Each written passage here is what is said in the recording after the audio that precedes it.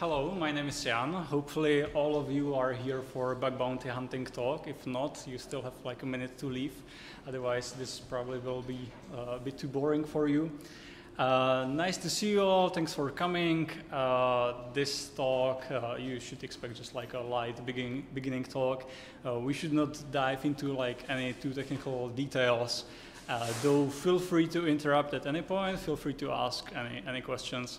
I'm perfectly fine with saying I don't know what you're talking about, and we will just continue, or I will try to answer to the best of my abilities. So yeah, my name is Jan, and this will be bug bounty hunting talk. Feel free to come in, guys. Also, if I'm not loud enough for the recording, by the way, hi guys, we're online, then just tell me. Right, okay, yeah. Thanks for the doors, that would be disturbing. All right, so what's in front of us? First, I would like to give a bit of my background on how did I end up bug bounty hunting. What things did I manage to maybe do or find. Then I will tell you a bit more about the day-to-day things that you do as a bug bounty hunter, where do you do it, how do you do it. Then I will tell a bit more about things that you actually are expected to do and things that you are not expected to do. By the way, maybe just let's start, show hands, who knows what the bug bounty hunting is? Okay, good. Who is a bug bounty hunter? Okay, that's good as well, so I can say, or was there a raise hand?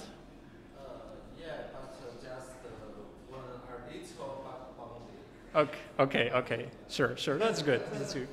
And then I will try to give you a bit of a demo, or it won't be a live demo. The technology is failing me today, so unfortunately I cannot do it live, but maybe it's for the better. First, what's my background? Well, and this. Okay, perfect. What did I do? So I pressed different button and things. That's a great start. Okay. So just start the presentation again. Perfect. Cool. Things break. That's why we can hunt for bugs. So those unplanned demo. All right. So at the end, I would like to end with a demo, just like to show you practical reports that might be interesting for you.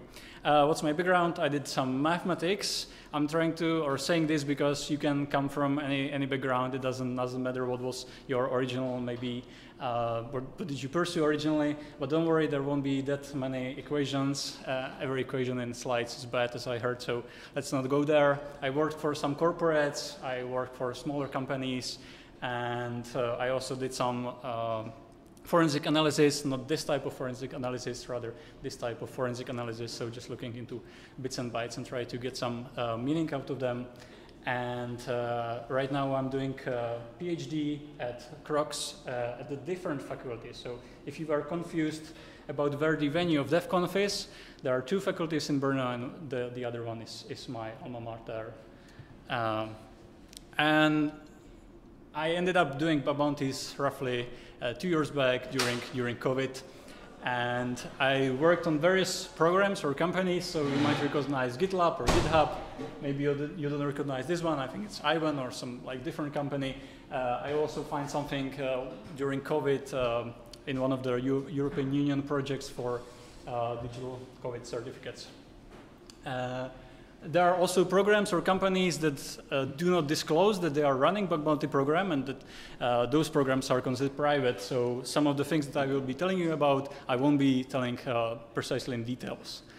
What's the company, for example.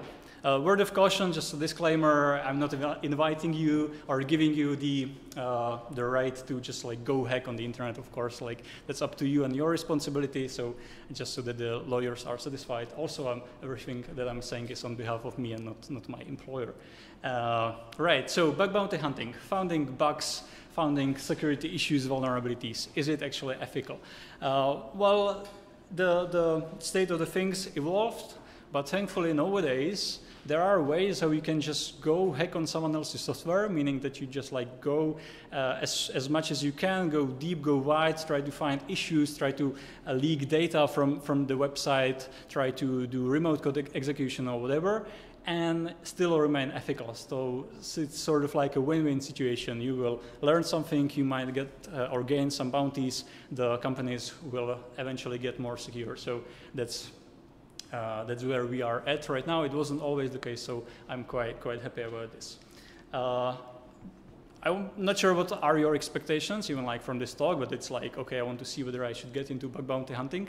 I feel like often the misconception is that it's some kind of like a get-rich-quick scheme that you just like, okay, I know software, right? I will just like sit down and play around and find bugs and maybe some RC, and suddenly like I will make a lot of bugs. So I would discourage this approach just because like it might take you a few months before you find actually something reasonable that someone else on the other side of the globe will be willing to pay you for, even though you two have never met before. Though to sort of start on the more nice side, yes, it is possible to make some bugs. And I'm worried to press another button here because I would like to show you. Is this the laser? Do you know? Okay. Let's give it a try. Okay, it's a laser. Cool. So what are you looking at? This is a GitHub page of Shopify. That's an e-commerce platform that allows you within like just a few clicks create your e-shop, and you can sell goods or whatever to customers. So a lot of money flows maybe directly through Shopify or indirectly through some other banks that are involved. And I mean, it's a good company, right? They have GitHub, so they must be like a good software-wise. But only as long as not a guy like Augusto shows up and just like throughout other project that he's working on, he stumbles upon some repository that maybe he want to use or something. And so he's like looking into the code, and suddenly like there's a .env file, and you're looking at the report that he created for Shopify. And so he was going through some Shopify's code, and suddenly there was .env file. It's like, that's a configuration file, right? So first he was like, I'm not interested in that because I'm looking for the functionalities of the code. But then like it contains GitHub token, and what's the point of GitHub token? Well, you get read or write access to the repositories, right? So to all the things that I was showing you here, this is one repository, but to other repositories as well. So just like he stumbled on it maybe as just by chance, but it's quite critical, right? Because now you can do backdoor of all Shopify products. It is even authorized because you are using GitHub token, right? So it's like you are not hacking through the software, through the server to change the production software. And what's the payout? Well, it's 50 grand, right? So like that's a sum that probably people would be willing to switch jobs for and just go hunt bugs. But again, like especially finding valid GitHub tokens nowadays, it's I would say quite rare. GitHub scans for all the code. The tokens nowadays are not just like some random byte strings, but they are also annotated, or there's a tag like this is GitHub token or Shopify token something, and so you can just grab for them for every commit. And so finds like these are quite rare. Nonetheless, they still happen, but don't go into bug bounty just for the money. However, what I can promise that you will get out of bug bounty hunting is learning or knowledge. So I cannot stress this enough. Like this is basically infinite amount of sort of opportunities or possibilities to learn interesting things. So if you are into this and you say, yes, please, I want to learn, then definitely go ahead. You can basically go as wide as you want, as deep as you want. If you have like a language that you would like to work on, you can just find a project that is a program, list it as a bug bounty program, and you can just spend your time there, and not just you learn, but if you find something, you can go then report it and maybe get a few bucks out of it. That was one thing, like what maybe your motivation should be. Now, I don't want to offend anyone, but even though we are sort of developer community and there are like, we have points that we feel strong about and we are on the same boat, I would still try to convey that for hackers, the intentions are quite different. I know people often I want to reinvent the wheel and they want to create new projects, and so it's like, yeah, new features, like project manager will be happy, customers will be happy, but like some kind of bug fix, like I don't care. Like the bug shouldn't be there, right? But it doesn't bring anything new. For the hacker, that's like precisely where we want to look. And it's like if you read documentation and you write as a developer, this endpoint is authenticated, like I don't trust you. I don't care that you want this endpoint to be authenticated. I will just like make few curl calls and see whether it actually is. If you say you cannot enumerate whatever emails through the reset password feature because we are rate limited, or it's rate limited, well, have you tried that it's actually rate limited? Maybe you are running through some cloud fraud or something, and the rate limit breaks in the path. So hackers will go and test all the claims that you have. So they basically have this as their motivation. All right. So if you want to go and actually start hacking ethically, there are a multitude of programs. So there's HackerOne, there's Integrity, Bugcrowd as well. Maybe another question: is there anyone from a company that you know that you have a bug bounty program? So that. Okay, 2, cool. So basically, maybe you are using like one of these platforms as a company. It's basically a game of 3 entities. Me as the hacker, the companies, for example, GitLab or GitHub, that are running the program, and the platform itself. The platform is sort of like a mediator between those 3. Because you can also imagine, and that's a question that I often get, like, how do you know that they will actually pay you, right? You spend like weeks and weeks, you are finding all those like good vulnerabilities that you can exploit, but then you just like leak the information to the company. They fix it and then just like we knew about it and like we won't pay you a thing. So that's why, or one of the reasons why it's good to have the platform as well, because the platform sees the communication between the company and the researcher, and they can say, hey, yeah, like you are claiming that you are not obliged to pay, but we have this in the terms of conditions in the contract with the company that you are supposed to pay, and we will make sure. So that's what sort of enables this to actually be practical. Also for the company, it's much easier. They just like I haven't ran a program, so I cannot like necessarily go into the details, but I imagine that the company just gives a bulk of money to the platform, and the platform then can just like pay to the researchers. So it's quite a smooth process. All right. Again, if you have any questions, feel free to stop me as I go. So if you go to the platform, you make an account, and you want to go check a program. So what programs do we have? So there are public programs and private programs. The public programs are usually like the big players do have them, right? Everyone knows there's a GitLab, GitHub, Facebook, Google, whatever. So it doesn't make sense to hide the fact that they have a program. They are also quite big so that they can manage the program. If you imagine that just like the whole world goes hack on GitLab, it will create so much potential noise for the company to go through. So the big players are public, some smaller companies are private. One of the reasons it's not like they are trying to obscure the fact, but they simply are starting the process. So if you are in a company and you are thinking like, is bug bounty program something for us? Well, that's one way how you can get into. Just have a private program, just say to the platform, okay, we expect only like few tens of reports because we don't have the manpower to go through all of that. So this is sort of the page for the program. There are some statistics like how many reports have been resolved. This is not really up to date as of today, so don't take it as a fact for now, but there are at least 1,000 reports on GitLab. One nice thing, for example, is the response efficiency, because you can imagine that you spend weeks finding bugs, then you report, and then you just sit and wait. And here you would expect it's probably better than in some open source project that only one person manages, but I can tell you that it can like take weeks and now you're sitting on possibly like remote code execution and just like nothing happens. So 10 hours for GitLab, that's exceptional. And of course, like we are interested probably also in what are the categories and what amounts you can actually get. And so there are low things for just a few $100.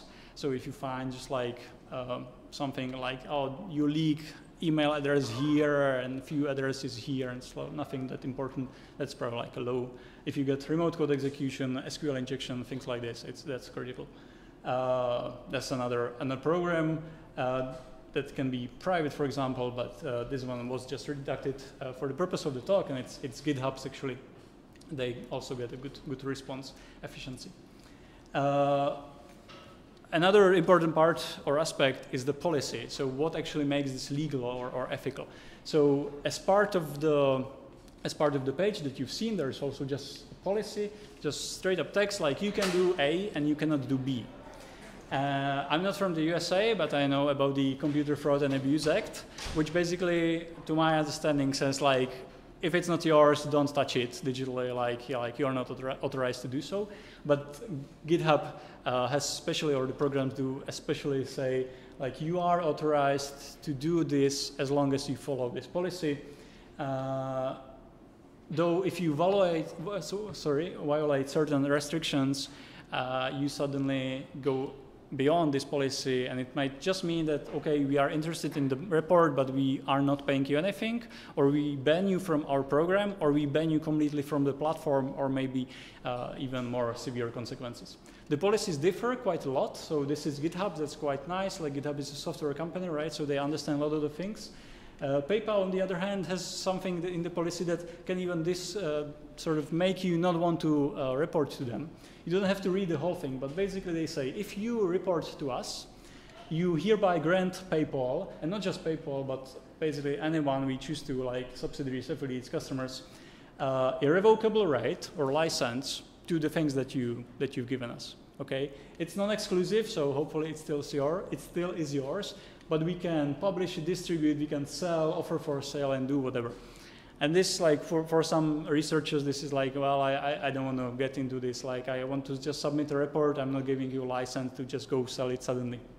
And they even explicitly say, like, well, don't submit to us if you don't want to. And I can tell you, like, this was one of the reasons not to submit to PayPal, for example. So that was sort of on the high level. Now what you can do and cannot do. So the next thing, it's the explicit listing of things that you can hack on.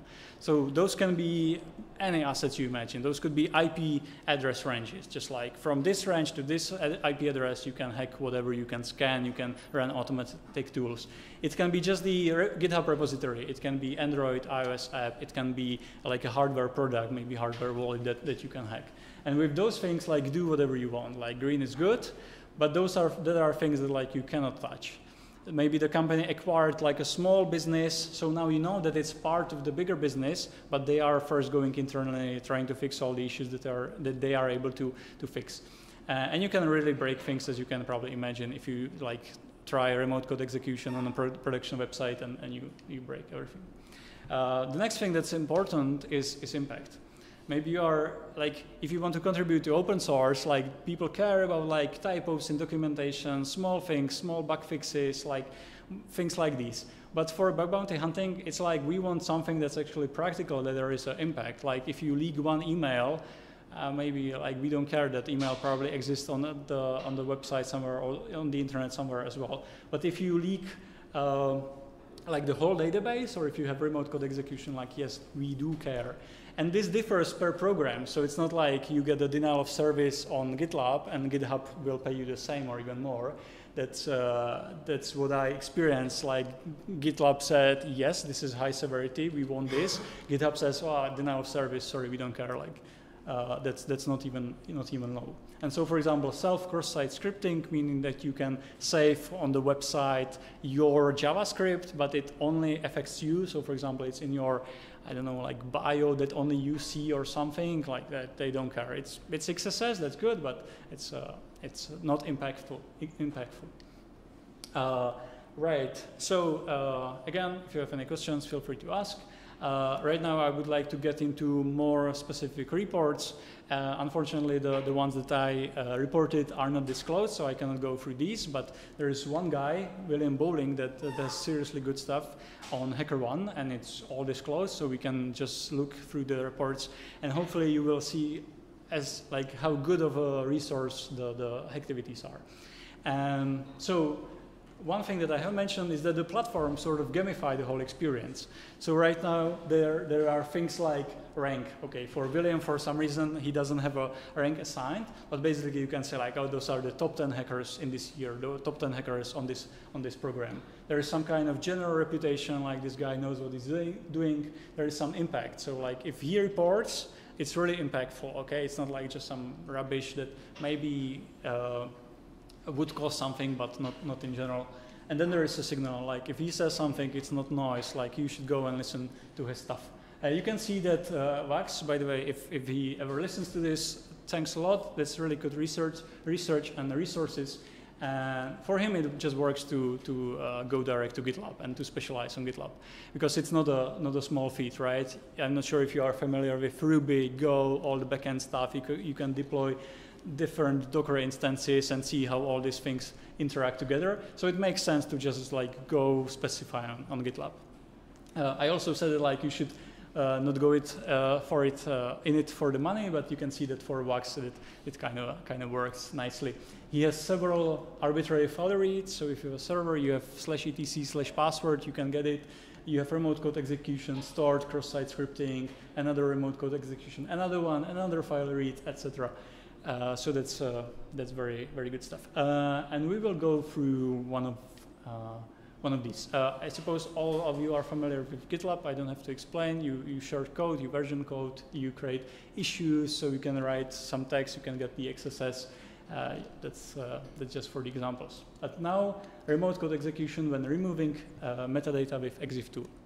So who knows what exif tool is? Okay, so imagine you have a JPEG, you take a picture, and it stores also GPS location, timestamps, what kind of device took this picture, right? If you imagine that you would have access to all the data of all the profile pictures of GitLab, you would know basically the location of like several thousands of people, right? So that would be an issue. So what GitLab does, it takes exif tool and run the images through this tool, and it strips the metadata. It can strip the GPS location, it can strip the GPS location, it can strip what device took the picture. And so what they do, they have a runner, GitLab Workhorse, and whatever you upload for images, at least conceptually, it goes through this tool, it strips the metadata.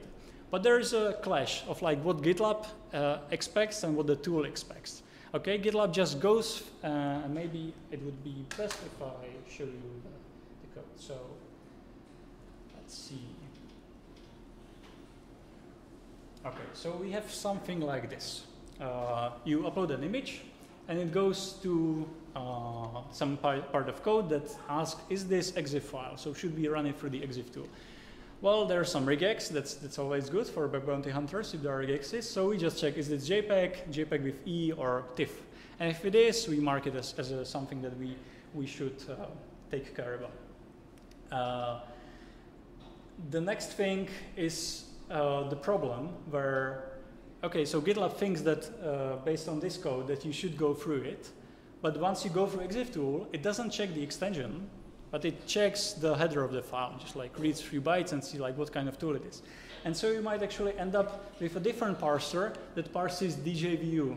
And I have no idea what that is, but as a hacker, I don't really have to care. But my point is that I'm able to make this clash of what you expect and what the tool expects. And so you suddenly can feed any file and make it parsed by this kind of parser. And unfortunately, it's possible to get to a state where even though there is some check, so there's maybe again some regexes, but the JPEG file that will get parsed will suddenly end up being evaluated.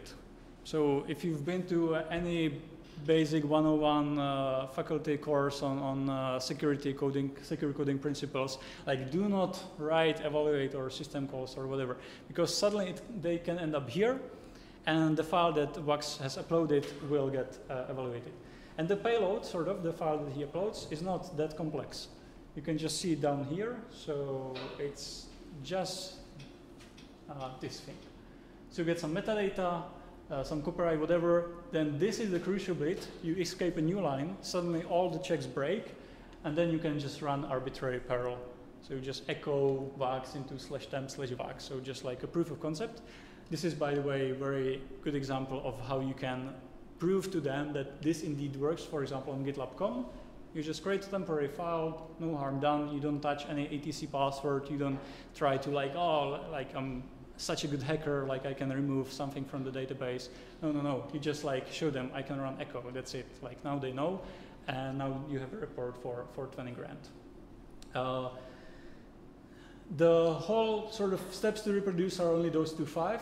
So just download this payload, you create a new snippet on GitLab, you attach the file, you select an upload, and suddenly the file will appear on the server. Nothing too complex. There's lots of text to sort of describe, but those are the reports that if you want to learn things, just go to hackerone.com/hacktivity and find these reports.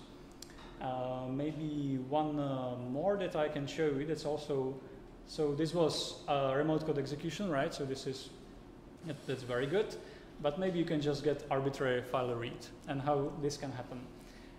Again, it was critical. There was some path traversal, meaning that our input hit some code that can traverse your file system and maybe retrieve file that you weren't expecting the user to end up with.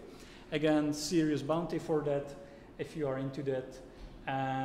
Actually, one thing that I haven't mentioned, like the people that read this on the other side are not necessarily like as good as the researchers as you are, right? And so sometimes it's just nice to attach a half-a-minute video of like what actually can happen. And so thanks to that, we can try to watch this. Basically, again, we have a GitLab. I'll just comment it. So there is some GitLab. You don't even need to like have access to some special project. You only need 2 projects that you can create yourself. You create a new issue.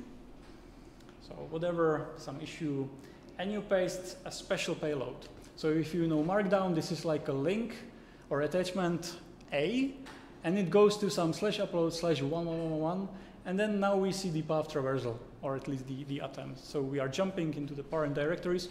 Oh, hey, and now we have the etc password. That's the file that we are up to. And this is just like a comment in snippet, right? Like how can this have any effect?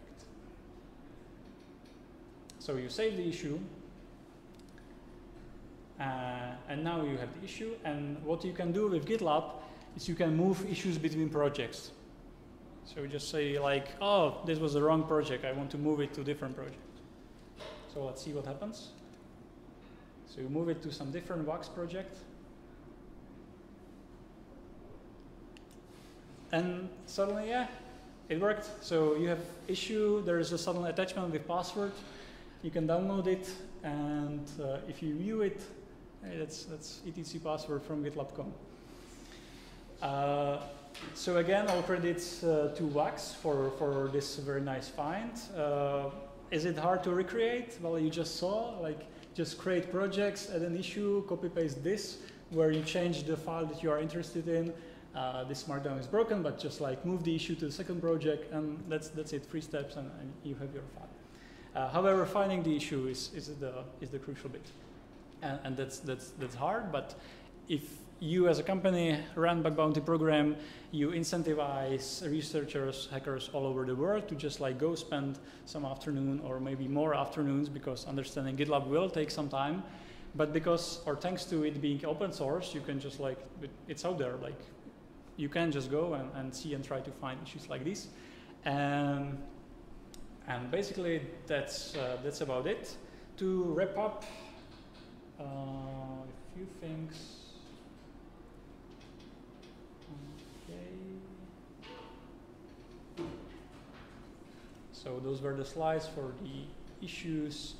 What things can you hack on? Well, there is also Internet Bug Bounty program, where basically the big players put money into one big bag. And then you can pay out for different smaller projects. So if you find something on Rust or Rails or curl or libSSH, Nginx or OpenSSL, and not just like the software projects like the ones we know, but for example, Xroy, which is a project between different countries in the northern part of Europe, so Estonia, Norway, etc. They are using this as a data exchange layer, so they also run a bug bounty program.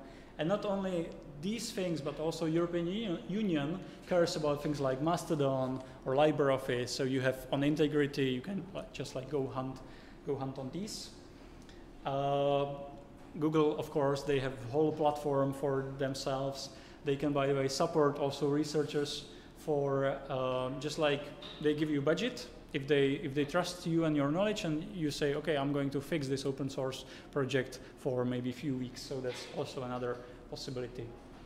I haven't talked much about tools. Like you can imagine, you can do all sorts of analysis. You can automate all different things. One thing that I would stress is like you find a bug, the platform or the program tells, yeah, we fixed it.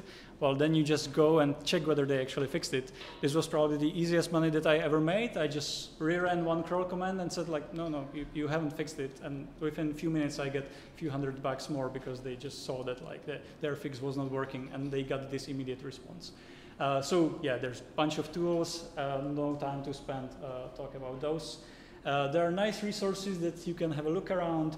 The activity on HackerOne, there are nice podcasts, critical thinking, 0 day or more. If you are more into cryptography, there is a security, cryptography, whatever podcast, very nice one. And I will also suggest one of my friends, which is Mr. Problemu. It's a Czech podcast, not really about bug bounty hunting, but rather about various ways how to think about things. And I think that's related because you sort of have to step outside of the regular developer creating issues or features, writing code. You want to really understand how things work and interact. And so be careful because there is a user input everywhere and it can get very nasty. It can be quite easy as we've seen. And stay safe. That's basically all from my side. And if you have any questions, hit me and I also will stay around in the hallway if you want to discuss. With that, thanks a lot. That's it.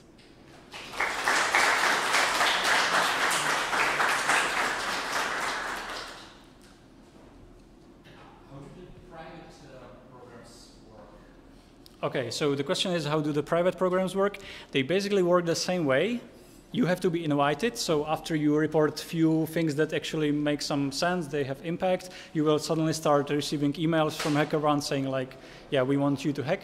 Interestingly, you only have like a week to actually submit or respond to that program. And there are various things also, like people just have a window of 2 weeks where you can get like twice the payouts for the issues, and it differs per the programs. You can also be kicked out of the program if you don't hack on them. Okay, any other questions? Can you find a bug or a possible security issue on a company that actually doesn't have any vulnerability, and what do you usually do? You just email them and hope that they will actually take care of it, or you just ignore them because probably they'll never do it? Yeah, there's a very nice question. What do you do if the company that you found a bug in doesn't have any program? I would say they should have. So as soon as you do any website or whatever, at least have your email there that you can access. If they don't have, it sort of depends. Like I've been in cases where I found various tokens that, for example, for GitLab, if you find active token, you can just query one API endpoint and see whether the token works.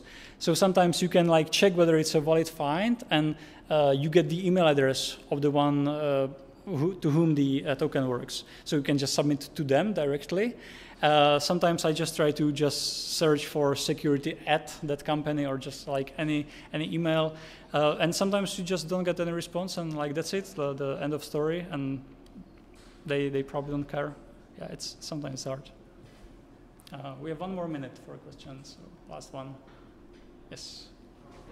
I wonder, like, when we recommend it, for within a month, do you like pick a service and let's say a list of possible bugs and just go through them, or do you have one bug that you think that several services might have, and then you go through the service? Yeah, nice question. Yeah, nice question. Thanks. I think I get it. So basically, how do you start? Do you go through various services? Do you just hunt for one bug? The one thing that you suggested, just like if you are good with, I don't know, networking or like TLS, just like go try to go for Nginx and try to see how the code behaves there in the areas that you do understand. That's a good start. If you just like don't know, there are capture the flags games where you can just like play around and you will get the results, or like you will learn more easily because the things are prepared for you to learn more. If you know a little bit more and want to find the good stuff, go read the activity reports and then try to recreate them. But it's like, it varies. Like, for example, I didn't know PHP, but I wanted to just like see what are the bugs in PHP about. And so I was just going through PHP projects and learning PHP and finding things there. It can take time. It can be like months before you actually find something impactful. Okay, I think we are out of time. I'm not sure whether the chair agrees. If so, then.